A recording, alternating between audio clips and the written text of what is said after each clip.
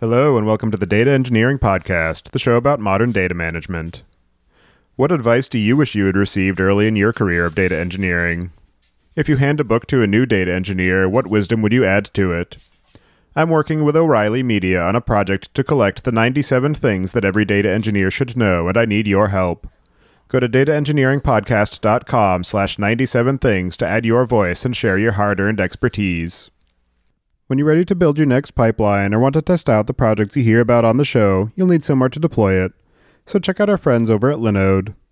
With their managed Kubernetes platform, it's now even easier to deploy and scale your workflows, or try out the latest Helm charts from tools like Pulsar to get you up and running in no time. With simple pricing, fast networking, S3-compatible object storage, and worldwide data centers, you've got everything you need to run a bulletproof data platform. Go to dataengineeringpodcast.com/Linode, that's Linode today, and get a $60 credit to try out a Kubernetes cluster of your own. And don't forget to thank them for their continued support of this show. Your host is Tobias Macy, and today I'm interviewing Simba Khadder about his views on the importance of ML feature stores and his experience implementing one at StreamSQL. So, Simba, can you start by introducing yourself? Yeah, hey, I'm Simba Khadder. I'm the CEO and co-founder of StreamSQL. We're building a feature store for machine learning, as you said. And do you remember how you first got involved in the area of machine learning and data management? Yeah, so I actually started out working at a small startup back in college, and I used to do a lot of hackathons and just had always really been interested in distributed systems. So my first real role was actually at Google, where I was working on a cloud data store. And again, I'd always loved distributed systems just because of how messy they are. Unlike other fields, there's never really a right answer. Everything is always a trade-off. And on the machine learning end, I actually kind of fell into it because one of my friends asked me to help him, and he was on a team of astrophysicists, and they were trying to find a planet kind of on the outskirts of the solar system. And they were like, hey, we have all this image data. We need someone crunch through it. Do you have some time to work on that? And I just kind of picked it up and just learned it on the fly. And lots of the same things that made me love distributed systems, like how there isn't really a right answer. There's lots of messiness. There's a lot of creativity that goes into it. Also exists for machine learning. So I kind of fell into it that way and fell in love with it for the same reasons. And so in terms of the work that you're doing at StreamSQL, can you give a bit of a description about what you've built there and what motivated you to start the business? Yeah, so StreamSQL is an open source feature store, and it enables teams to be able to share, reuse, and discover features across teams and models. I mean, generally how it works is like this. First, you connect your data sources, whether streaming or batch, Kafka, S3, whatever. You transform and join them as you wish using SQL. And then you define your machine learning features on top of those sources. From there, you can serve those features in productions. You can generate training sets out of them. We also manage all the versioning and monitoring of the features. And you can even actually include third-party features, like embeddings or weather data or whatever. In a nutshell, the mission of it is to help machine learning teams focus on building models rather than ML pipelines. And how I've got into it, I actually was at a startup. I founded a startup before this called Triton, and we worked with a lot of media companies. We did all kinds of stuff. We were really focused around the kind of B2C subscription space. So all those paywalls and stuff, a lot of those were us, sorry. And so we did a lot of stuff around personalization, propensity paywalls, all this stuff that was powered by machine learning. At our peak, we were handling 100 million monthly active users. And, I was looking into the data science teams and seeing how they were doing things. And I realized that most of our time was actually spent building Flink and Spark jobs to build out data sets and get features into productions. And the whole process was just so chaotic and hard to manage. But the problem was that a lot of the feature engineering, the stuff they were doing, was actually what was driving the biggest increases. So it made sense. So at the time, the term feature store wasn't really a thing. There wasn't really, if you Googled feature store, nothing would really come up. And, I Googled around and some other companies had talked about similar problems. Uber had Michelangelo, Airbnb had something called Zipline, Lyft had something called Drift. And there's all these things like that we saw. And we were looking for something open source that was good enough for our use case, couldn't find anything, and decided to build it in-house. From there, at one point, I realized that this was really something special that would really benefit our current clients and all kinds of other people. So I actually decided to take just that piece of the product, and to roll it out into its own company, which is now StreamSQL. And before we get too far into what you've built there, can you give a bit of a background about what a machine learning feature is and some of the difficulties that people have in working with them in the sort of typical deployment paradigm and typical workflow that they have for building machine learning models and serving them in production? So a machine learning feature, it's kind of funny because it isn't really like, it's kind of like a nascent thing. There isn't really like a super clear definition for it. But the way I think about it is a machine learning model is essentially a function. It takes an input or inputs and generates an output. So let's say like I'm Spotify and I want to recommend some songs for you. The input will probably just be me, the user, and then the output should be the recommendations. Now, if I just give it that, it doesn't really have much to work with, the model, if I just give it like a user ID. So usually what teams do is they'll take a user ID and like kind of break it down into kind of who the user is, the user's context per se. So you might say, hey, what was the last couple songs this user listened to? What's their favorite genre? And all of this gives them all context that I can use to make a better recommendation.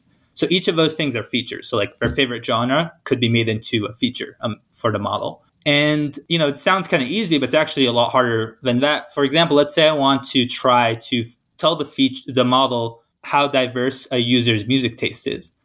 Well, there isn't exactly like a equation to like define like music taste. So you need to figure out a way to creatively model that to give it to the model itself. And so that's what feature engineering is. In terms of what makes that hard, like why are features hard to, so that's feature engineering. That's kind of like the basic part of like what is a feature. Now, generating a feature, you really have to generate it in two contexts. There's the serving context. So for example, I want to recommend a song for a user now.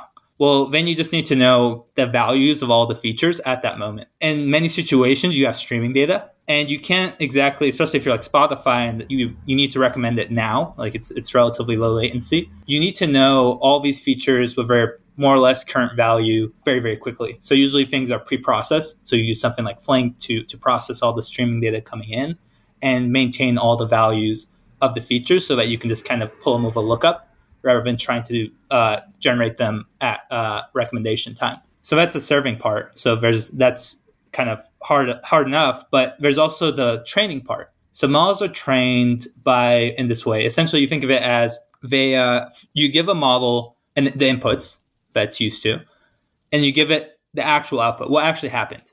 So like, hey, like here's all this information about a user at a specific point in time, and here's like what they actually chose to listen to next. Then you would give the model the inputs. You'd make a recommendation, and then you'd give it the actual value. Then it would change itself according to that to try to be better next time. And that's how training happens in a nutshell. Now, that means that from the feature generation side, I not only need to be able to generate the features now, I need to be able to generate features at any point in time in the past. So I need to say, so that's like a whole nother problem. And usually there's a whole nother pipeline there. So you end up with like all these ML pipelines. Some are streaming, some are batch, some are for serving, some are for training. And it's all kind of broken up across all these different layers in your infrastructure. And that's kind of the problem that we strive to solve. And so as far as the current approach that most companies use, I know that it's still a sort of burgeoning field where there are more people coming into it and more people building their own off-the-shelf solutions. So what is the typical approach to handling features and being able to provide them both for training and online contexts? Yeah, so on online contexts, usually I see one of two things. It's either the company has enough data where they pre-process it, then it will go through Kafka, whatever, for the event bus, and then it will be processed by something like Flink or Spark Streaming and kept maybe in Cassandra or Redis, the actual values of the features so that you can just pull them very quickly. So that will be the streaming side. Then usually you have a whole nother side. So all the events that come in will also go into S3 or HDFS or some sort of file store. And then you'll have a whole nother pipeline on Spark or some other batch streaming system that will generate all the training data. So that's usually how people do it today. Every single feature kind of at the very least gets written twice, once for streaming, once for batch. And then if you have a mix of streaming and batch sources, you kind of have to double that up again, and you end up with 4 different pipelines. So that's typically how people do it today. So it kind of exists on the Flink and Spark and whatever else you use layer. And then in terms of a feature store, how does that improve the lives of people working on machine learning models, and who are the sort of main downstream consumers of it, and who's responsible for building it and keeping it healthy? Yeah. So in doing this, I've learned how, at so many different companies, there's so many teams that have to go into like the ML process, because you need a data engineering team, you need maybe depending on how big your company is, you need an IT team to have all the infrastructure up. You need someone to actually generate your features. That could be the data scientists themselves. It could be data engineers. It could be a mix of both. And then you have data analysts and other teams that also might add features or have things to do with the model themselves. So the way we think about it is, rather than having everything at such a low level, we allow people to define first their sources, which you can generate from Spark, whatever. You can do SQL on the sources so that you don't have to go down. You can make queries and write SQL regardless of things that are streaming or batch. And we just kind of try to unify it with a relatively generic layer to materialize views. From there, you can define features in essentially JSON, like it's just configured. And that means that you have one feature definition that's used across all contexts, whether it's training or serving or anything else. From that feature, you can actually generate your training data sets. So you can give it a set of features, you can give it a set of labels, so like the right answer, and then it will generate a training set for you. You can ask, hey, what are the values of these features right now? We'll be able to do that in near real time. So the idea is that it lets things exist in one space rather than it being split across all your infrastructure, and it's defined in a very, very clear way. Beyond that, we have a feature registry so that you can actually look at your features first, so you can see this basic statistical analysis of each of your features. You can also search for other features that other teams maybe have used. You can pull a feature from another model. We think of features as like the building blocks of your models. And so we built the whole platform to allow you to actually use them in that way, rather than thinking of them in that way, but then having to define them at the Spark or Flink level. And with using a feature store, it seems that provides a sort of concrete interface for data engineers to hand off things to the machine learning engineers, rather than having sort of a blurry line between where the responsibilities of one ends and the other begins, and having to reach inside each other's workflows to ensure that the overall development and delivery of a machine learning model is able to make it all the way through to production. And I'm wondering what your experience has been in terms of how it modifies your own work doing machine learning workflows, and how it impacts the data engineers who are supplying the raw data that are being turned into these features. Yeah. So one really cool part, I think, so from the data engineer side, a lot of machine learning stuff makes no sense outside the machine learning. For example, like if, let's say I want to know the average price a user has spent on an item. Well, what do I give the model if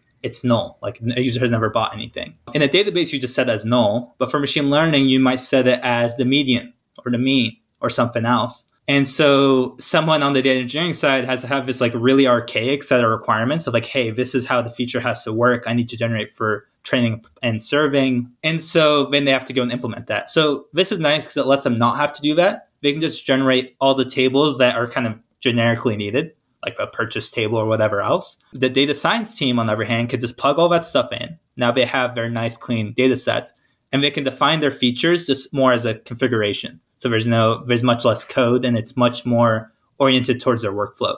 So all the generic feature engineering techniques are kind of built in. Everyone does the same things, fill in missing values, normalize a number from 0 to 1 or -1 to 1 or whatever, remove outliers, all that stuff we have just built in. So they can think again at the configuration level, and they can just quickly add things without having to know Flink, without having to know Spark, and having to work at that side of the code base.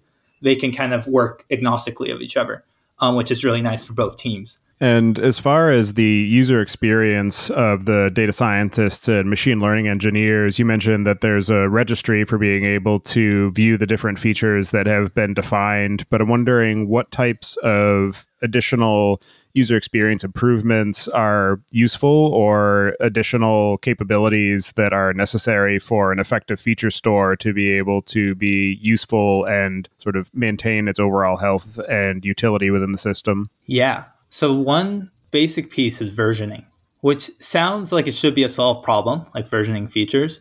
But the way most people do versioning now is just through Git. So like it's just as you change Spark or whatever code, it just gets versioned in Git and you can roll back in that way. That could be really messy, especially if you want to use a single version of the feature, or if you're using a feature from another team. You might want to make sure that you have the same version all the time. So if they change the pipeline, it doesn't break your model. So versioning is a big piece. That's something that hasn't really been figured out much for ML features, and it's a core component of our feature store. Another piece has to do with monitoring. Now, features are obviously based on underlying data. Underlying data changes. User behavior might change. For example, now a lot of people are in shelter in place, so a lot of behavior in terms of buying things has changed dramatically. And lots of models are probably underperforming because they might have been trained in a different context. So monitoring allows you to see changes happening, understand what's happening, and be able to either retrain or change your feature accordingly to be able to handle those problems. And then the final piece has to do with training set generation. Our training set generation is implicit, which means you just tell us like what is a stream or a set of what actually happened and maybe a timestamp. And we will generate features at each timestamp and mix it with the label. So if building training sets, which is like a core piece of just the workflow, the iteration cycles, is as easy as just defining the feature in JSON essentially and telling the training set generator, hey, I want to add this feature to this training set. And it just kind of happens. You don't really have to think about where the data is, how can I transform it, all this other parts of it. It just becomes way, way faster to iterate. We also backfill streaming data, which is another really nice feature, which means that even if your features are stateful, like average price spent per user, you don't have to wait 3 months to build enough data. It just will use historical data to generate the stateful feature. So all that together comes to just speed up the iteration cycle for ML teams, especially on the data science side, which is really, again, one of the core mission statements of StreamSQL. And in the discovery piece, what are some of the useful pieces of metadata that should be mapped to a given feature? And what are the options for people defining the features for being able to define that metadata in terms of the structure and content? Yeah. So one part is just literally what is the data type. For example, neural networks don't take strings. They only take floats or numbers. And so you can just filter on that. So there's a piece of like, does this thing even fit into my model? So that's one piece. Another piece is this is a description, which is just plain text. Now, this is nice because how many times or like how many companies does it exist where there's a million definitions of essentially the same thing? Like how many items a user bought? Like different databases will have different values across an org. And it just, all this stuff's really messy. There's obviously a lot of tools like Looker and BI tools and other things that are trying to fix that problem. We're another part of that solution.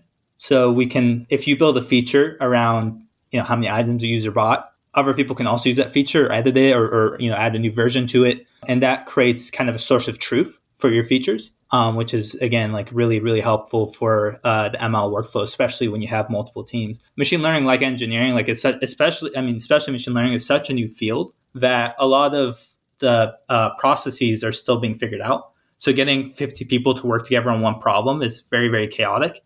And this becomes a piece where everyone can kind of work together and collaborate and benefit from each other's work in a much easier way. And digging more into StreamSQL itself, can you talk through how the feature store aspect of it is implemented and the workflow that it provides in terms of being able to define features and then pull them into the models that you're trying to build? Yeah. So first around like just deployment, you can go to streamsql.io and there's a cloud-based version that you can use as a free tier.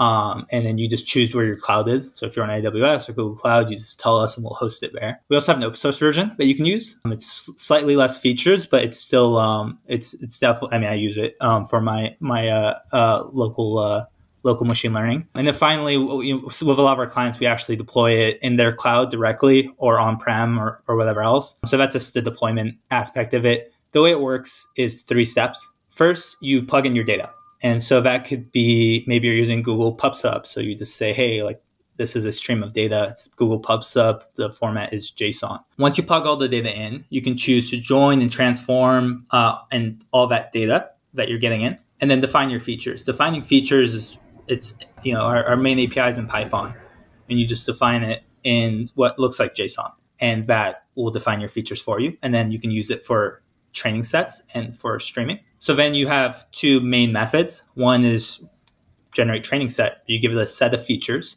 and a label, which is again like it could be a stream or a file that has the correct answers, so to use for training. And we'll generate features at the point in time of each of those labels to generate a training set. For online features, you just use StreamSQL get online features, a set of features and the entities, like maybe the user ID, and we'll just generate that. So it's as easy as connect your sources, define your features, start using it for serving online data and generating training data sets. And how is the underlying architecture of the feature store implemented as far as being able to pull in the data and integrate it and then being able to create and store the features for being able to be served up? Yeah, so the underlying feature store today is built on top of Apache Pulsar, Flink, and Cassandra and Redis. The first layer is where the events come in and where batch data kind of lives. So all the events go into Pulsar. We store them forever, so we retain them forever. That lets us regenerate stateful features. We also have S3 if you just want to upload a straight up file, or GCS or HDFS, whatever.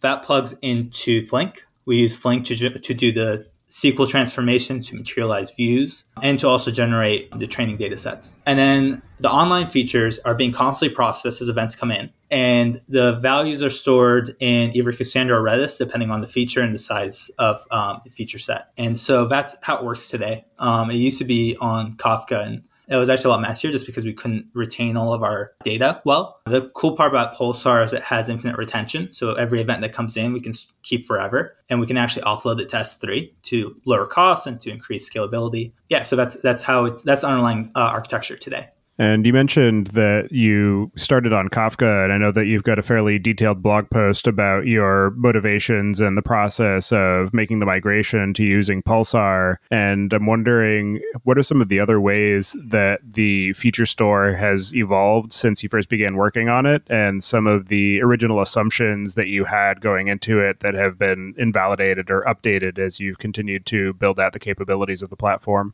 Yeah, I think a big piece of it, one thing we've learned is just how machine learning is changing over time. Before, most features are pretty simplistic. They were just like summations of everything user did. Maybe it's normalized. Nowadays, like a lot of people are using embeddings, which are essentially vectors that maintain a lot of data inside of them. So like you can turn a user and all of our behavior into a single vector. You can do the same for items. It's very, very common to do it for text. Google has released all kinds of pre-trained text embeddings that people use all the time. BERT is kind of like a new hot algorithm that also generates text embeddings from your text. And we have to learn how to kind of make it flexible enough where you could include all of these external third-party features and also be able to still obviously do all the simple basic features. So that required a lot of changing.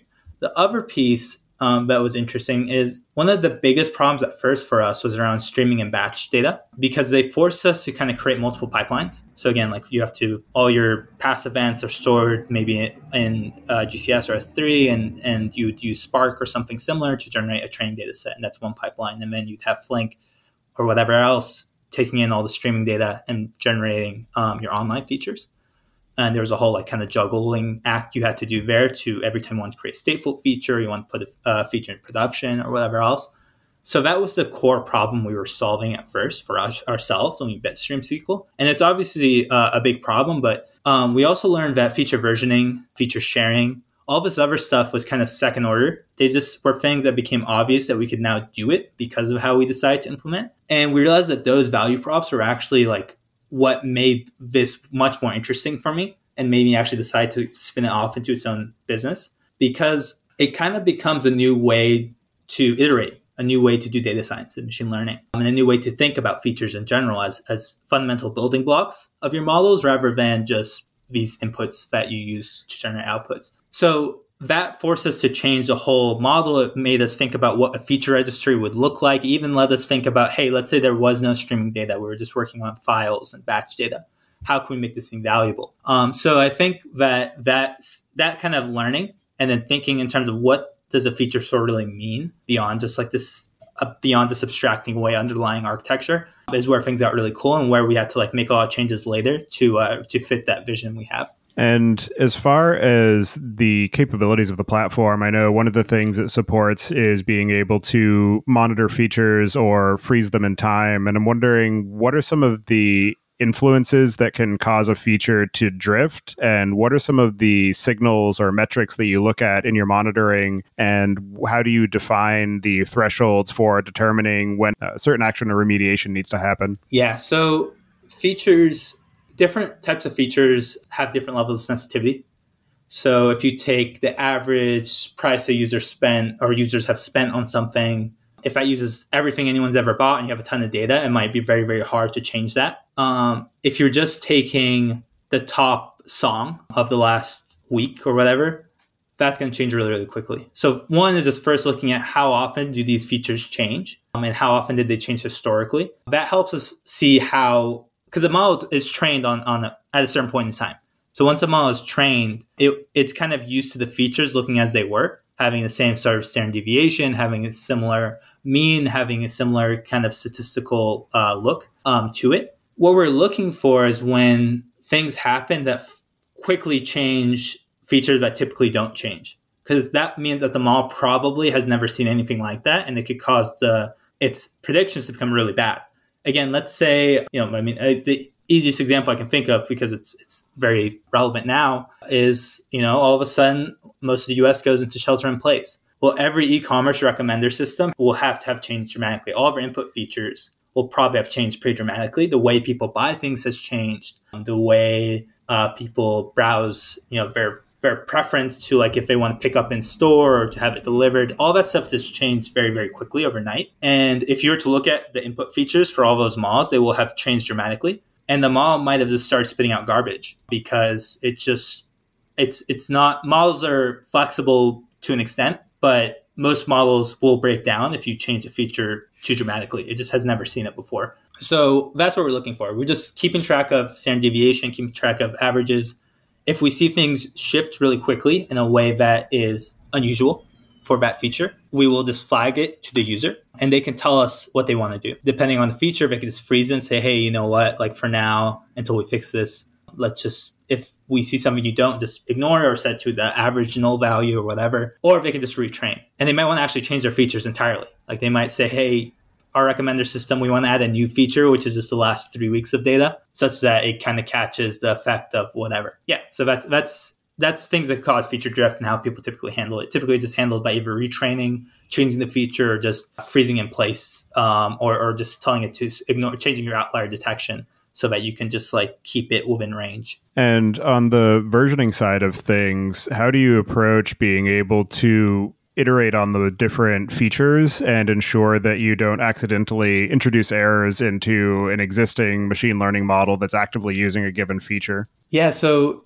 when you add a new version, you're typically going to train first, and that it will kind of give away. I mean, you usually would not put a new feature into production to like start serving it unless like you trained a whole new model on it. There are exceptions. For example, if you add new outlier detection or whatever else, like you might be doing that to solve something you're seeing in production. The versioning power comes in two parts. So one piece is just the versioning. Other teams will have to depend on that feature. And you don't want to, if I'm a team and I have a model and it's depending on a feature, I don't want another team to be able to change it kind of underneath me.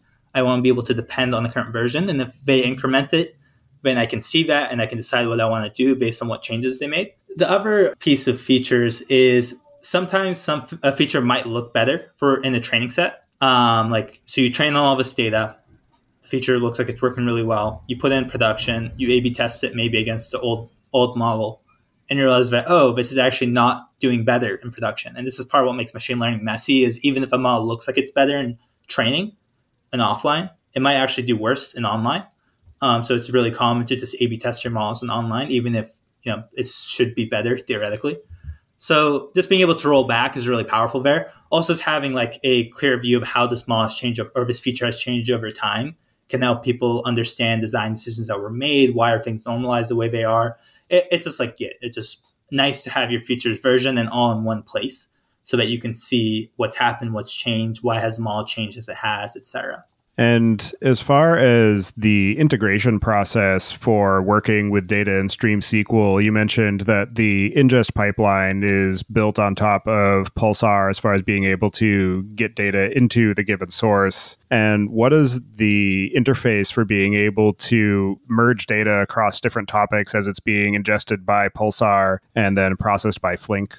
Yeah, so you can literally just write SQL as you would expect to. So you could set two dependencies on two streams and just join them using just whatever join you want. Battle runs in Flink. So we clean it up, we make it work the way you expect it to, and then we generate your features from that. The other cool part is the ability to join. Like, for example, I might have just a file of items, every item in my e-commerce store. And I have a stream of what users are doing, like they bought this item or whatever. And I can actually join a file in the stream, which is also a really nice thing to have. It just lets you, as a data scientist, not have to worry about the underlying capabilities of your tools and have to think about where are these things, how do I join them together? You just write SQL as you'd expect to, and then we can handle the majority. I mean, an average use case, we probably handle it. If you're doing something really, really specific, then maybe it makes sense to go down to the Flink level. But on average, most data scientists are just trying to join different parts of different streams, or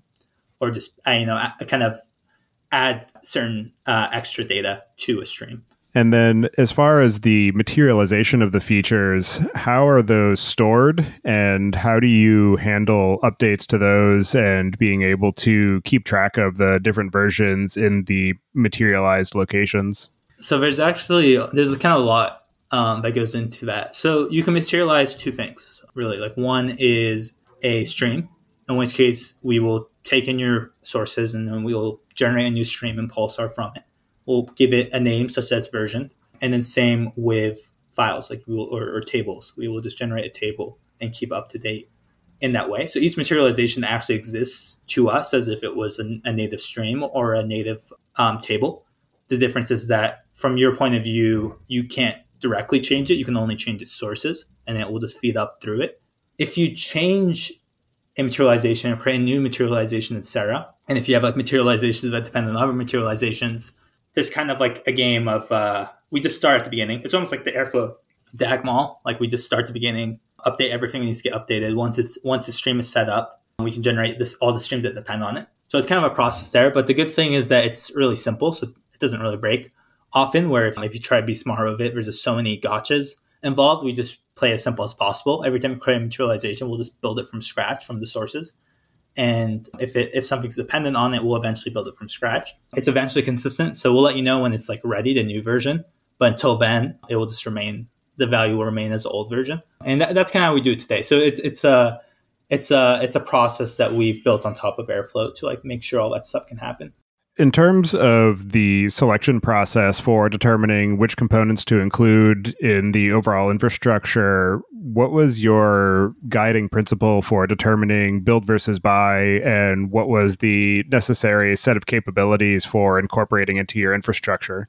Yeah, I mean, we try to build as little as possible for that layer on the infrastructure side. Our value prop isn't like, I mean, we obviously need to hit certain levels of latency, we need to hit certain levels of capability, but most tools can handle that, like Kafka and Pulsar. Like, you can build a system on top of either. It's just harder in my experience to build it with Kafka than it was to build it with Pulsar, for example. So our guiding principle is simplicity. We actually want, I know when you look at infrastructure, it seems silly because of how many components are put together, but really we do want it to be as simple as possible while maintaining its reliability. So everything we did was just around, but in fact, like, remember, the feature store itself, we built it internally, not because we wanted to, but because we had to originally at the old start where we built it. So I've always just been a proponent of like, figure out what you do, build that, and use whatever you can off the shelf that you can to get your requirements met. It's almost like a TDD kind of thinking of like, hey, this is what my requirements are. How do I get there as fast and easy as possible? And then the other piece is simplicity, because the simpler something is, it's like KISS, just keep it simple. So all of our infrastructure choices, when we decide to switch things out, we just look at what would life be like if we had this other piece of infrastructure, and would it be simpler? not would it be faster, not would it be able to handle more, whatever. Unless we hit a point where we need that, usually we just aim towards simplicity. Almost any, especially like the Apache tools, like it takes a lot to get to a point where they're just unable to handle what you're throwing at it, especially if you take the time to configure it. And then if something is so complicated to configure, then that goes into the simplicity problem again, and then maybe it makes sense to switch it out.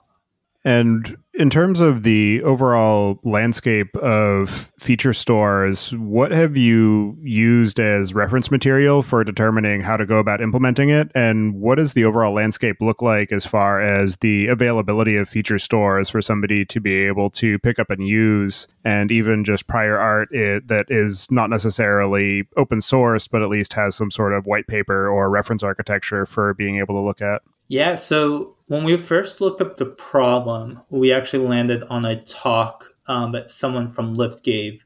I think it's called Bootstrapping Flink, the talk. And that gave us an idea of what the problem was and how other people were solving it. It also kind of validated in our head that there wasn't something off the shelf that we could use that did exactly what we needed. And then we would have to build it if we wanted it. So yeah, Lyft has Drift, which the talk is Bootstrapping Flink. Airbnb has something called Zipline, which actually a lot of our decisions were influenced by how Airbnb did their feature store. One thing that makes their feature store really unique, and something that we also do, is that it can generate training data sets implicitly. You just give it a set of labels and it will generate the training set for you. Other feature stores don't usually do that. You can give it a timestamp and it'll tell you features of the timestamp, but it's your job to generate the training set. So that was another piece that made Airbnb Zipline really interesting. One of the first, to my knowledge, one of the first people to talk about a feature store was Uber. They built something internally called Michelangelo that they've spoken on as well. And I think that's one of the earliest cases of like a feature store, like where someone would actually define it as a feature store that was spoken about publicly. So that exists in kind of the proprietary domain. None of those are open sourced. And none of those are even like publicly available. You can't really use them. You can just look at their talks and how they talk about them.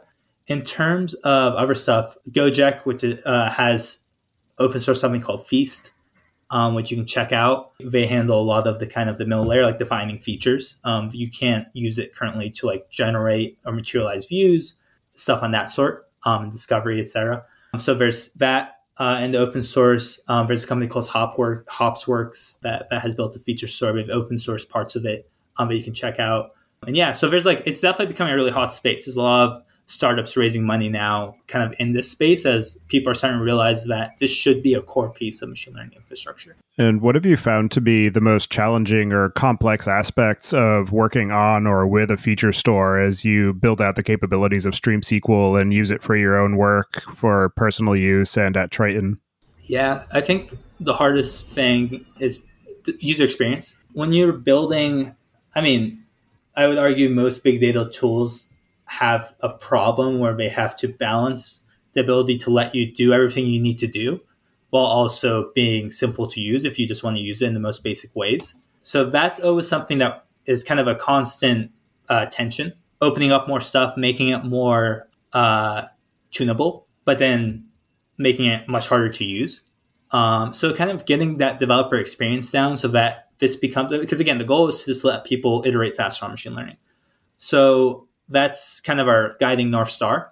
So everything we do is thinking about things from that way. So that means that sometimes, there might not be a way to do a feature. If you have to do this very, very specific, very, very like maybe super hyper low latency feature serving, like maybe like you don't use StreamSQL for it because we're optimizing for the average use case, which is what the majority of people have, which is just like, hey, I have this data set. I need to be able to generate this feature as fast as Flink can do it by default. Is kind of how we think of it. So the most challenging and unexpected parts have been how hard, again, like it's not necessarily unexpected, but I guess every time you start designing an API or something like that, like you feel like, oh, I think I can do this. I think I have a handle on it. But you always find that, there's all this other requirements. There's all this stuff that gets added on. And, designing APIs and just like basic things like how to name things, etc., are really, really hard. It's like one of these unsolved problems that every time you think you got it, but every time, there's always so much to learn in that space and so much iteration to do. And as far as your own experiences, what have been some of the most interesting or challenging or unexpected lessons that you've learned in the process of building StreamSQL? I think it just comes down to, I think a lot of people think that tools are, especially new tools, are being pushed by hype. And people think that, oh, you can just, if you create enough hype about something, like people will just use it. And, people point fingers at all these technologies that quote unquote like only exist because of hype. But I don't actually buy that. I think you actually really need to solve a problem for someone. Someone needs to be able to use your tool and feel like, cool, I love this thing. I would never not use it. I would always use this thing. And I think just like getting back to the fundamentals of like, what are you trying to do? And are you doing it? How can you do it best? I think it's just like, you always feel like there's these ways you can just pull that off. But really, like, I truly believe that over time, like the best product will win eventually. And, even if like the specifically like one product doesn't win, like certain paradigms will eventually float up. Eventually someone will get it right and it will just work. So I think I'm kind of optimistic as like over time, the best tools will end up being the tools that most people use, and that we're moving forward constantly. We're not just like kind of moving around quickly. And then for people who are working on providing data to machine learning teams or working as a machine learning engineer or data scientist, what are the cases where either using a feature store in general or StreamSQL in particular is the wrong choice? Yeah, I think so. One piece is, this is currently streamed. I think it's specific of almost every feature store right now, is they don't really handle image, video, audio. Images like is obviously a very core one because a lot of machine learning is image processing. So feature stores there aren't really a space. But also with certain types of problems like image processing, like the model itself becomes really, really important, much more important than the feature sometimes. So it depends on the problem space. But if you feel that the model is actually the most important piece that's going to drive the most performance gains, then a feature store probably isn't going to do that much for you if your features are super, super simple and all you're doing is like constantly iterating on the model. The other piece is if you're like for example, there's certain models that have to be so low latency that they will actually put parts of the model or the whole model on the browser, for example. And there's all these like different deployment tools where you're actually spitting a model across many different, beyond just like different servers. Like it's like, hey, like part of this model runs on the browser, part of this model runs on the server, etc. When you have stuff like that, where it's like you're hyper optimizing for latency or something else, especially latency for feature serving, then a feature store is probably not going to be able to hit the latency you need if you're jumping through hoops to get it. It will be as fast as like a lookup in Cassandra and as fast as like Flink can process, but if you're at a point where it just needs to be perfect or it needs to be so blazing fast, then yeah, it's not the right tool. You should continue kind of building customly. I don't think there's actually any off-the-shelf tool you could use in that situation. And as you continue to use and improve the StreamSQL platform, what do you have planned for the future of the product? Yeah, I mean, the core of StreamSQL is allowing feature engineering, feature generation to be something that is a simple and unified process. So, like I said, we're constantly pushing the envelope on how complex the features you generate are, what kind of materializations you can make, what kind of data sources we can handle, and so everything we're doing is just kind of expanding the feature set, making it easier to deploy, making it easier to use. But the guiding star is making it such that teams as a whole can all work together, working and building on machine learning, specifically the feature sets. Well, for anybody who wants to get in touch with you or follow along with the work that you're doing, I'll have you add your preferred contact information to the show notes. And as a final question, I would like to get your perspective on what you see as being the biggest gap in the tooling or technology that's available for data management today. Yeah, I think unifying streaming and batch. I think a lot of processing systems are trying to get there. Like Flink has a batch API, Spark has streaming, but it's just, we're not there yet. Like there's so much work to do in that space to like really have a unified processing engine. And I think that is a really big problem to solve. Doing it well and doing it in a way that solves all the needs and is still useful, that's where Affinity and I think Flink and Spark both are kind of getting there. But definitely, I wouldn't say that it's as easy as just using one or the other. All right. Well, thank you very much for taking the time today to join me and discuss the work that you're doing on StreamSQL. It's definitely a very interesting problem space, and as you one that is becoming increasingly necessary as we move more and more of our application logic to machine learning. So thank you for all of the effort you've put in on that front, and I hope you enjoy the rest of your day. Yeah, thank you for having me.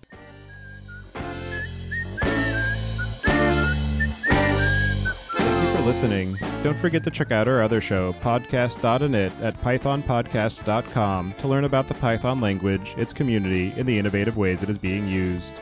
And visit the site at dataengineeringpodcast.com to subscribe to the show, sign up for the mailing list, and read the show notes. If you've learned something or tried out a project from the show, then tell us about it. Email hosts at dataengineeringpodcast.com with your story. And to help other people find the show, please leave a review on iTunes and tell your friends and coworkers.